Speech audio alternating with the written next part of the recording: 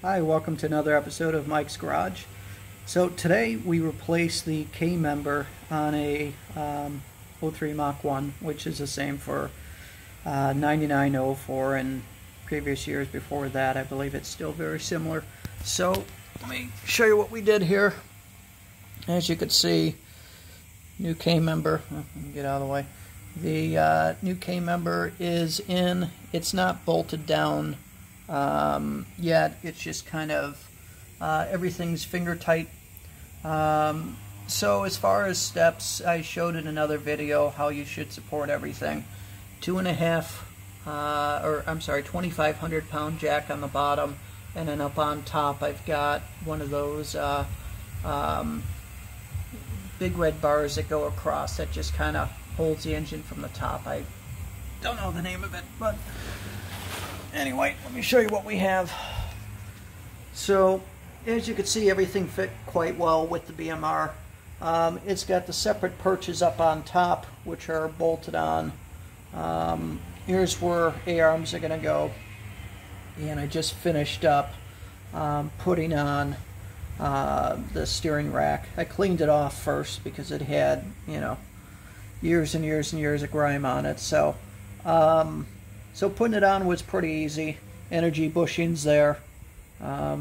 Every bushing on this car for the most part is energy. Put in new motor mounts. Those are energy up there as well. You kind of see there. And you can see everything's kind of bolted on. So let me give you my thoughts so far. So as far as ease of putting it on, I mean, it's really not that bad. Just make sure you support everything. That's probably the most important thing. I mean, who wants to have an engine fall on them? So if you think you have it supported well, double check it. If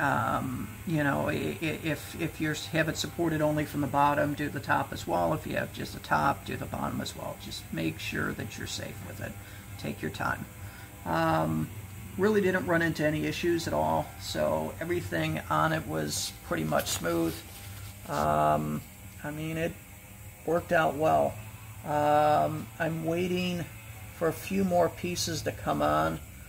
One thing that I am doing is I'm strengthening this up. So, as everybody knows, the factory K-member had a bar that went across right behind the oil pan.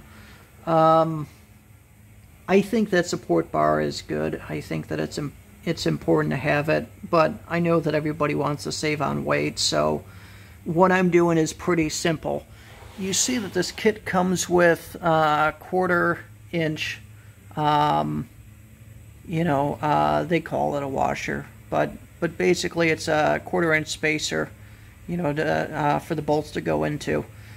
What I'm doing is I'm making my own reinforced bars. So essentially, I've got on the way 4 inch by 4 inch angle bracket that is aluminum, 1/4 inch. It's going to sit there. I'm going to have holes in it. I'll be able to move it back and forth, what have you. But it will sit low enough, right about here, that on the front part I should be able to have a 3/4 inch aluminum bar that's boxed, that's maybe a 1/4 of an inch thick or 1/8 of an inch thick, but just something just to help reinforce it, and then just have it bolted on to where it could kind of be right there and then just kind of go across. So stay tuned for another video, and I'll show you how that I did that. One other thing, whenever that you're putting on bushings, you can see this right here. I have a big jar of the energy suspension, grease that they have, or lubricant that you use for, pretty much everything that you put on of theirs. J&M suspension, my lower control arms and uppers, it was the exact same stuff. It was energy suspension, tacky grease. So I put the same on there.